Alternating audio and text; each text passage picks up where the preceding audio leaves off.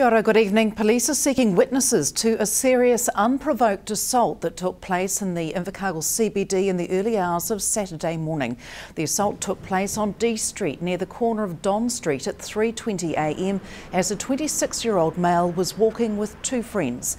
The unknown assailant struck the victim once, causing him to hit the ground with such force his skull was fractured and bleeding on the brain occurred. The victim was taken to Southland Hospital, but due to the seriousness of his injuries, he was transferred to Dunedin Hospital where his conditions described as stable. Police described the man they seek as a Caucasian in his 40s or 50s, balding, of stocky build with a ginger and white beard. Anyone with information is asked to call Detective Tim Cook of the Invercargill Police on 211 0400, or information can be passed on anonymously via Crime Stoppers on 0800 555 111. Meanwhile, police are seeking information about reports of a man in the Tweed Street area over Labour weekend posing as a child, youth and family worker. The man, who carried a clipboard, approached a man at his residential property and spoke with him about the man's children. He was described as tall and thin, approximately 6 feet in height, non-European with black spiky hair. Anyone who's been approached by the man or seen a man fitting the description is asked to contact the Invercargill Police or call Crime Stoppers on 0800 555 111. The high number of police on the Southern Police District's road over and lower speed tolerance seemed to have worked over the long weekend. There were no serious accidents in Southland despite the increased traffic on the region's highways and roading network. As with other public holidays, police were enforcing a 4 km/h tolerance of the speed limit. While last year nationally the road toll for Labour weekend was 1, the lowest ever recorded, this year it was 3. The official holiday weekend began at 4 p.m. Friday and ended at 6 o'clock this morning. Vibrant Invercargill may have lost its City Council annual funding of $80,000 in June, but the organisation still lives on through its board of volunteers. Vibrant Chair Philip Todd says the board's still very focused on the inner city and solving the biggest problem of declining foot traffic. We're still meeting, we've still got some ideas that we want to push through. We're still very keen to carry on with CBD projects that invigorate and drive a bit of passion and feeling into the CBD. We feel it's still sadly lacking. That's the sort of direction we want to go. Unfortunately, we've got to now pick on some projects which are low cost. We've got one coming up which we'll hopefully push through council shortly, and if that goes, that'll drive more people into the CBD. It's a positive move. It costs nobody anything. It might affect the parking revenue slightly, but that's all. What is that idea? The idea is that everybody in Invercargill that hosts visitors to the city will be able to give a small voucher to those people, which will give them 3 hours free parking on the metered spaces in Invercargill that day. Most of those people check out at 10 o'clock, so the parking will be between 10 o'clock and maybe 3 o'clock. If we can get those people to stay 3 hours longer, it's going to be a great thing for the town, get more people wandering around the town. Yeah. Has this worked elsewhere? Is this a model or is this a vibrant concept? It's a vibrant concept. We've thought it up through our board. It is. Nelson has gone to free parking certain times of the day. Other cities are doing things to try and get people into the CBD. They're trying all sorts of things. We've driven around. If you drive around the CBD certain times of the day, half the parks are empty. And we need to fill them up with people. We need to get people on the streets, foot traffic. And how is that board, having lost that funding? Is there still a lot of energy going on there? There's still a huge amount of passion from people that really believe in Invercargill.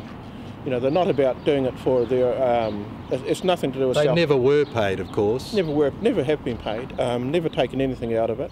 We did have a paid coordinator who did a lot of work. But these guys do it for the passion of wanting to see this place a better place to live and play in. It's simple as that. Getting one of the South's most iconic galleries up to opening standard could take some time, according to City Councillor Lindsay Thomas. Reports commissioned to bring the Neo-Georgian homestead Anderson Park up to an acceptable earthquake standard show costs could reach close to $900,000. The decision of whether to reinforce existing chimneys or to replace them with imitation ones is yet to be decided, as is the degree of earthquake strengthening to be undertaken. Quantity surveyors has provided the initial estimate, which includes outside maintenance and a paint job, but this could change once work is put out to tender. Invercargill City Council are awaiting Heritage New Zealand and the Anderson Park Art Gallery Board's approval of plans. It's unknown how long the gallery will remain closed. The 89-year-old homestead cost £10,000 to build and has been closed since January this year. Stay with us, still to come on the bulletin, Sir Tiffany O'Regan on warm homes and energy efficiency.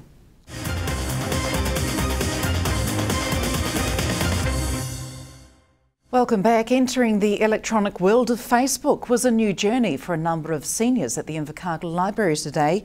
Greats and Grands Month is almost at an end, but not before some online tutoring for those interested in keeping in touch with friends and family. Over a dozen women took lessons on how to join to Facebook, how to keep security in check and how to connect with friends. The 1-hour lesson helped set senior students up so they can share experiences, plus post comments and photos. A seniors Skype class is scheduled for tomorrow, also at the library. The library have had several of these sort of programs which have been great for older folk.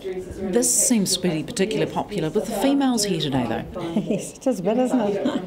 Not sure whether the men don't read the newspapers or whatever, but possibly the women communicate with families more. I don't know, maybe that's the reason, but certainly nice to see a good crowd turn out. Is it likely that's going to be an ongoing thing? You mean this session? I'm hopeful it is. SeniorNet do run open days and things too, so people should be asking for help so they can get onto online and view their families on the other side of the world. Director of Awarua Synergy, Sir Tiffany O'Regan, was in the city today for a special presentation on the benefits of healthy, dry, warm homes and alternative energy sources. Sir Tiffany's Awarua Runanga own Awarua Synergy, an enterprise he takes a special interest in.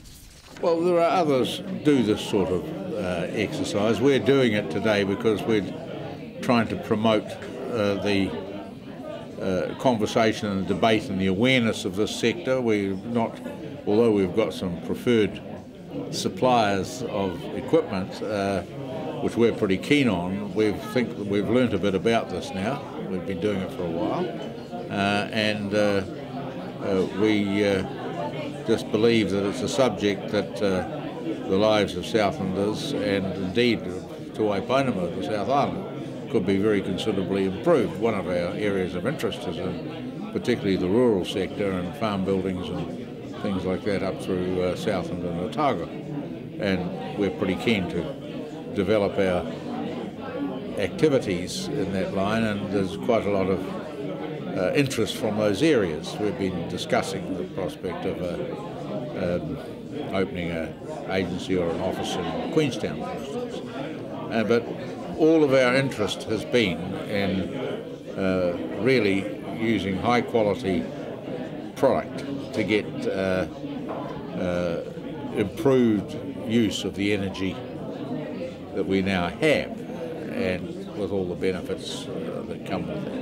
It started with insulation, didn't it? I think in 2008. It's all about health. Well, that was all about healthy homes. Was all about healthy homes. Was all about insulation and warmth, and just raising the general domestic level of domestic warmth and all the health benefits and so on that came with that, and lowered cost. We all know how expensive housing is further north in Auckland and that sort of thing, but if you look at the housing stock down here, a lot of people are paying a lot more energy, aren't they? Well, they pay a lot more energy, and quite a lot of the housing stock is old and very much in need of retrofitting of these sorts of things, which are standard on new buildings, or much easier to put into new buildings. So we are very much engaged in the whole retrofit. So I think I've been told that 5,000 houses so far have had something done in Southland out of 39,000. That's not too bad. It's a pretty good start, and we're keen on growing the idea. But we think this whole sector will only grow if there's a more informed and developed conversation about it. What would you like to see in the next 10 years that Well, I'd just like to see that conversation going on, the growth occurring, and just a more sustainable and better use of the energy we have in our communities. It's not cheap to do some of this work though, is it? No, it's not. What help for those? Well, there's a range of subsidy things available, and there's a range of things. That's all at the margin, really. The basic idea is to see the positives and for people to say that this is an investment which is worth making. And think proactively. Just talking here in the last half hour, I've learnt not to dry my clothes inside and things like that because it adds water to the air. There's some simple things that people can do. There's a whole lot of things to do with modifying your lifestyle in these terms, and that's all part of the same conversation to which I refer. You're obviously an advocate for this sort of technology. Absolutely, and but I'm doing what I do because there's my little runanga that's doing it. Exported goods fell 3% in the September quarter. This comes on the back of a 7.5% fall in the June quarter this year, while imports rose 3.7%. Butter, milk powder, cheese, along with logs, wood and wood articles led falls over both quarters. This is the first quarter since September 2013, where exports to Australia have been greater than those to China. Capital goods led the rise in imports, mainly influenced by the imports of large aircraft in the September quarter. The seasonally adjusted trade balance was a deficit of $1 billion, or 8.6% of exports for the September quarter, according to Statistics New Zealand. Sport follows shortly. Today we have highlights from the ITM Cup Premiership and Championship finals. That's after the weather next. From the news team, good night.